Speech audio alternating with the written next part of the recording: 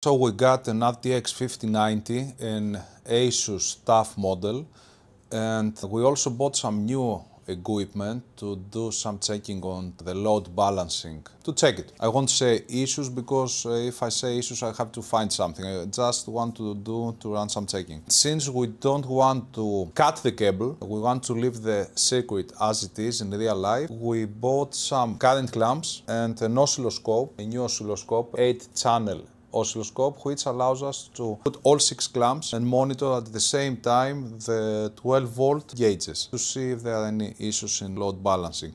I have to say that this cable is well used. We have used it, unplugged it and unplugged it for about 20-30 times. It's not a new cable. I still have it connected to the power-netting system to also get an idea of the total power consumption of the card. We have installed 2 thermal probes on the cable to check temperatures. And I'm going to run a benchmark, 3D Mark Speedway, which is a very demanding benchmark. It maxes out the card. 600 watt power consumption are measured in total through power-netting.